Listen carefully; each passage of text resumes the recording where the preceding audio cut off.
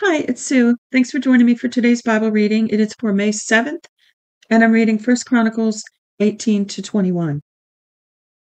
After this, David defeated the Philistines and subdued them, and took Gath and its towns out of the hand of the Philistines. He defeated Moab, and the Moabites became servants to David and brought tribute. David defeated Hadadezer, king of Zobah, to Hamath, as he went to establish his dominion by the river Euphrates. David took from him 1,000 chariots, 7,000 horsemen, and 20,000 footmen. And David hamstrung all the chariot horses, but reserved of them enough for 100 chariots. When the Syrians of Damascus came to help Hadadezer, king of Zobah, David struck 22,000 men of the Syrians. Then David put garrisons in Syria of Damascus, and the Syrians became servants to David, and brought tribute to Yahweh. Brought tribute. Yahweh gave victory to David wherever he went. David took the shields of gold that were on the servants of Hadadezer and brought them to Jerusalem. From Tibath and from Kun, cities of Hadadezer, David took very much bronze, with which Solomon made the bronze sea, the pillars, and the vessels of bronze. When Tu, king of Hamath, heard that David had struck all the army of Hadadezer, king of Zobah, he sent Hadoram his son to King David to greet him and to bless him, because he had fought against Hadadezer and struck him. For Hadadezer had wars with Tou, and he had with him all kinds of vessels of gold and silver and bronze. King David also dedicated these to Yahweh with the silver and with the gold that he carried away from all the nations, from Edom, from Moab, from the children of Ammon, and from the Philistines, and from Amalek.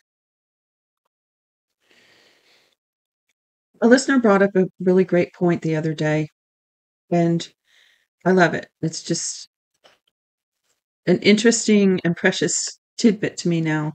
So thank you to whoever brought this up. And that is that among the kings of Israel, David stood out for a specific purpose. And that is that he never turned away from God to any other gods or idols. And when it says that David had a heart after God's,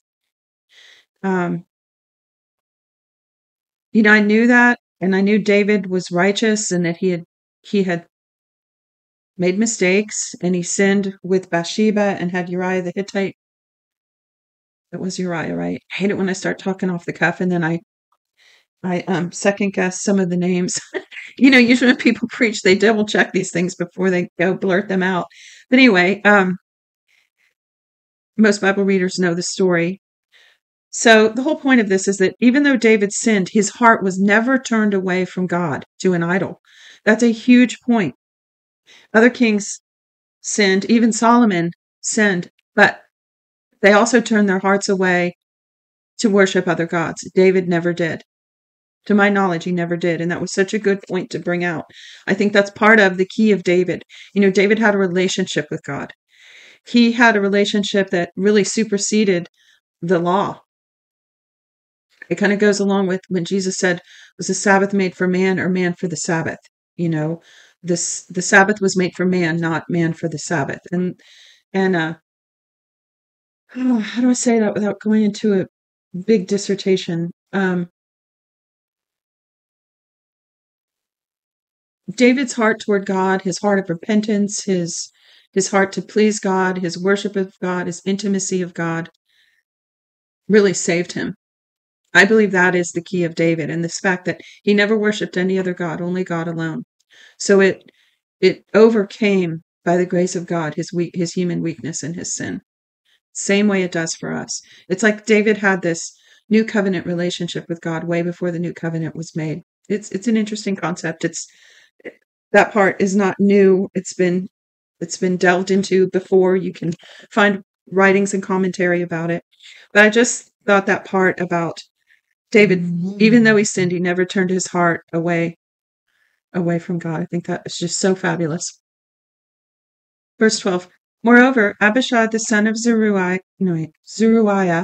struck 18,000 of the Edomites in the Valley of Salt. He put garrisons in Edom, and all the Edomites became servants to David. Yahweh gave victory to David wherever he went.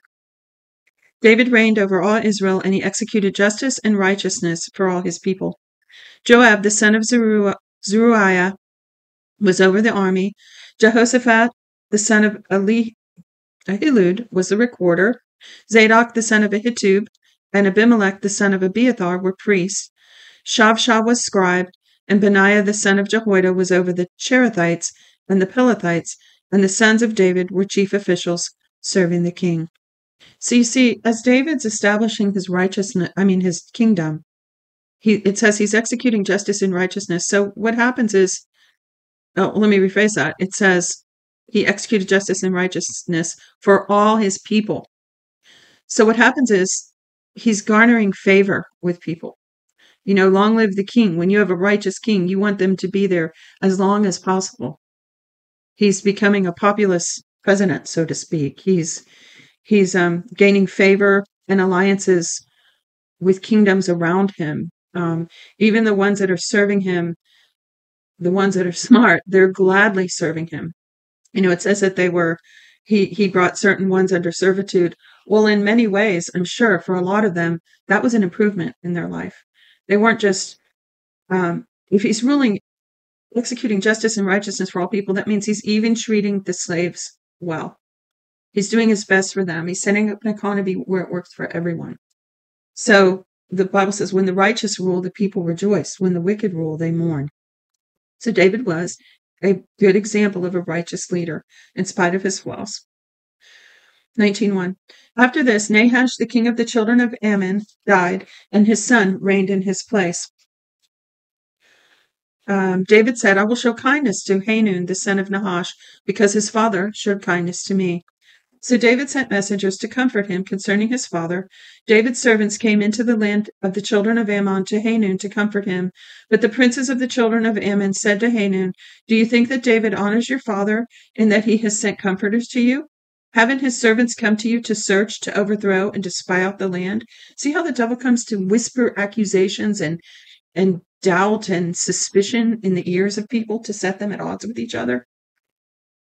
It says, so Hanun took David's servants, shaved them, cut off their garments in the middle of their buttocks, and sent them away. Then some people went and told David how the men were treated. He sent to meet them, for the men were greatly humiliated. The king said, stay at Jericho until your beards have grown, and then return.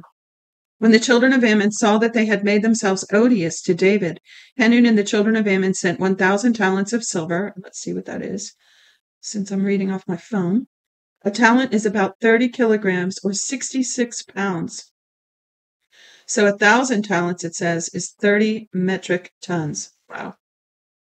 So he sent all this silver to hire chariots and horsemen out of Mesopotamia, out of Aram-Maacah, and out of Zobah. So they hired for themselves 32,000 chariots, and the king of Maacah with his people who came and encamped near Medeba. Now, I remember talking about this last year when we read through this. These are literally hired warriors, like contractors. Isn't that amazing? People hired to come in and be a mob. The children of Ammon gathered themselves together from the cities and came to battle. When David heard of it, he sent Joab with all the army of the mighty men. The children of Ammon came out and put the battle in array at the gate of the city, and the kings who had come were by themselves in the field. Now when Joab saw that the battle was set against him before and behind, he chose some of all the choice men of Israel and put them in array against the Syrians. The rest of the people he committed into the hand of Abishai his brother, and they put themselves in array against the children of Ammon. He said, if the Syrians are too strong for me, then you are to help me. But if the children of Ammon are too strong for you, then I will help you. Be courageous, and let's be strong for our people and for the cities of our God. May Yahweh do that which seems good to him. So Joab and the people who were with him came near to the front of the Syrians to the battle, and they fled before him. When the children of Ammon saw that the Syrians had fled, they likewise fled before Abishai his brother, and entered into the city. Then Joab came to Jerusalem. When the Syrians saw that they were defeated by Israel and sent messengers and called out the Syrians who were beyond the river, with Shophach, the captain of the army of Hadadezer, leading them. David was told that, so he gathered all Israel together, passed over the Jordan, and came to them, and set the battle in array against them. So when David had put the battle in array against the Syrians, they fought with him. The Syrians fled before Israel, and David killed of the Syrian men 7,000 chariots and 40,000 footmen. and also killed Shaphat, the captain of the army.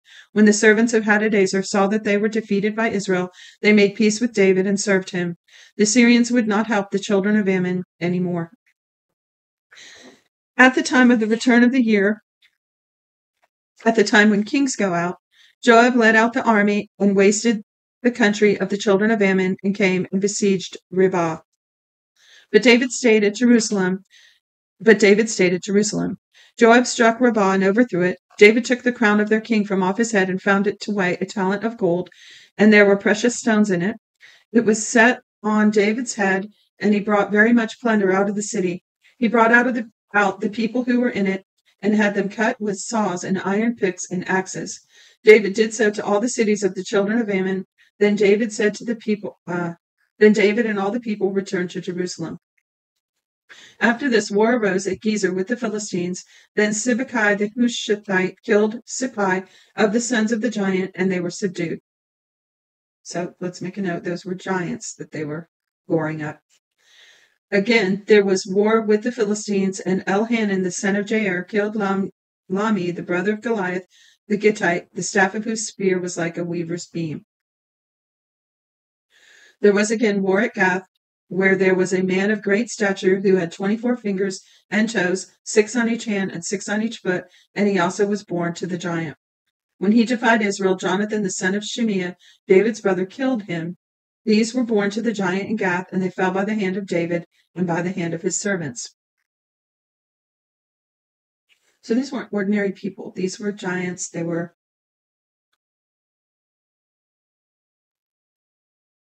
terrorizing monsters. Okay? 21 verse 1. Satan stood up against Israel and moved David to take a census of Israel.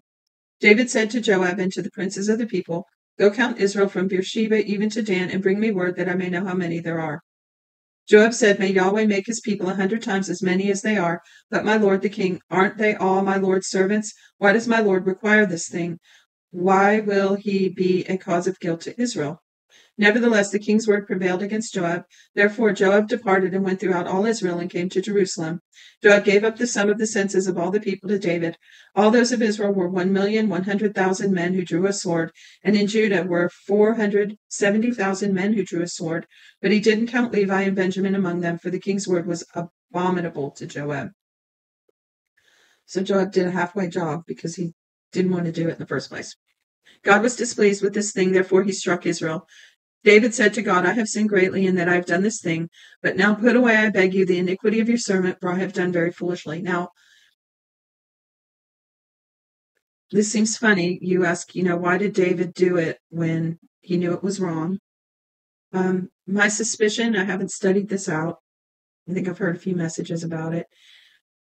A lot of times when it seems incongruent, it's in the translation. If you go do the word searches, look up the true meaning of what's going on, it usually will become clear. So there's a study somebody can do. Yahweh spoke to Gad, David's seer, saying, "Go and speak to David, saying, Yahweh says, I offer you 3 things. Choose one of them, that I may do it." So Gad came to David and said to him, "Yahweh says, take your choice. Either 3 years of famine or 3 months be consumed before your foes, while the sword of your enemies overtakes you, or else 3 days of sword of Yahweh, even pestilence in the land, and Yahweh's angel destroying throughout the borders of Israel. Therefore, consider what answer I shall return to him who sent me." David said to Gad, "I am in distress. Let me fall, I pray, into Yahweh's hand, for his mercies are very great. Don't let me fall into man's hand." So Yahweh sent a pestilence on Israel, and 70,000 men of Israel fell. God sent an angel to Jerusalem to destroy it. As he was about to destroy it, Yahweh saw, and he relented of the disaster and said to the destroying angel, "It is enough, now withdraw your hand." Yahweh's angel was standing by the threshing floor of Ornan the Jebusite. David lifted up his eyes and saw Yahweh's angel standing between earth and the sky, having a drawn sword in his hand stretched over Jerusalem. Then David and the elders, clothed in sackcloth, fell on their faces. David said to God, "Isn't it I who commanded the people to be counted? It is even I who have sinned and done wickedly. But these sheep, what have they done? Please let your hand, O Yahweh, my God, be against me and against my father's house, but not against your people, that they should be plagued." Then Yahweh's angel commanded Gad to tell David that David should go up and raise an altar to Yahweh on the threshing floor of Ornan the Jebusite. David went up at the saying of Gad, which he spoke in Yahweh's name. Ornan turned back and saw the angel, and his 4 sons who were with him hid themselves. Now Ornan was threshing wheat. As David came to Ornan, Ornan looked and saw David, and went out of the threshing floor and bowed himself to David with his face to the ground. Then David said to Ornan, "Give me the place of this threshing floor, that I may build an altar to Yahweh on it. You shall sell it to me for the full price, that the plague may be stopped from afflicting the people." Ornan said to David, "Take it for yourself, and let my lord the king do that which is good in his eyes. Behold, I give the oxen for burnt offerings, and the threshing instruments for wood, and the wheat for the meal offering. I give it all." King David said to Ornan, "No, but I will most certainly buy it for the full price, for I will not take that which is yours for Yahweh, nor offer a burnt offering that costs me nothing." So David gave to Ornan 600 shekels of gold. Let's see how much those are. The shekel is about 10 grams or 0.32 troy ounces. Yeah, so it says. So he gave him 600 shekels of gold by weight for the place. David built an altar to Yahweh there, and offered burnt offerings and peace offerings, and called on Yahweh, and he answered him from the sky. He answered him from the sky by fire on an altar of burnt offering. Then Yahweh commanded the angel, and he put his sword back into its sheath. At that time, when David saw that Yahweh had answered him in the threshing floor of Ornan the Jebusite, then he sacrificed there.